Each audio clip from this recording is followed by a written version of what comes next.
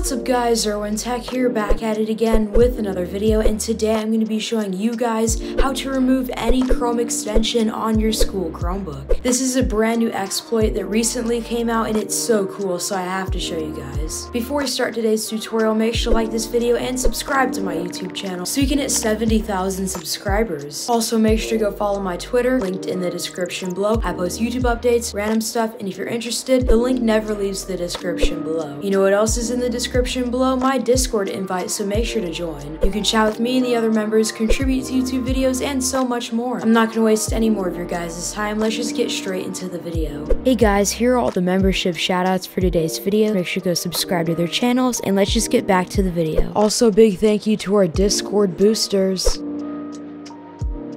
Alrighty guys, so before we start this tutorial, the code used in this tutorial will be linked in the description below. So basically what you want to do is go to any site. It doesn't have to be YouTube. You can go to literally any site you want for this, and then basically what you want to do, then hit the plus and then right click on your bookmarks bar and make sure show bookmarks bar is toggled on. Then go back to the random site you clicked on, right click on the bookmarks bar, click add page. Your name can be remove extensions hack, then where it says URL, highlight it, delete it, and then paste this code, which will be linked in the description below. You'll just highlight all the code in the description. It will also be in the pinned comment, and paste it in this URL section here, then click save. Then on your site, click on it. When it says run the script again, but while on this page, click OK. Then click the extension again, and then it will go through all the extensions you have installed, and it will ask you if you want to remove them or not. So let's enable Google Slides. Let's disable CK Express, enable Google Docs.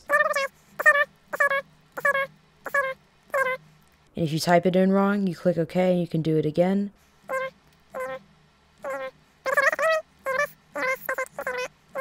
And then it enabled and disabled all these extensions you have installed. And to prove that, click on extensions here, and then look, all the extensions that I disabled are now not showing up here. If I click manage extensions, you can see that they're still here but just turned off. So if I try to turn them back on, not turning on, it doesn't work. So it really did work, and now you can basically browse freely if your Wi-Fi on your school Chromebook doesn't have any restrictions. But for that, you can just use the VPN in the other video, and you can basically get everything unblocked. So yeah guys, this is basically how to remove any extension on your school Chromebook. Enjoy. Thank you all for watching. Here are all the shoutouts for today's video, and if you want to be featured in one of my videos, just comment down below. I subscribed and I'll give you a shout out in my next video. Anyways guys, really hope you enjoyed today's video, and I'll see y'all next time. Bye.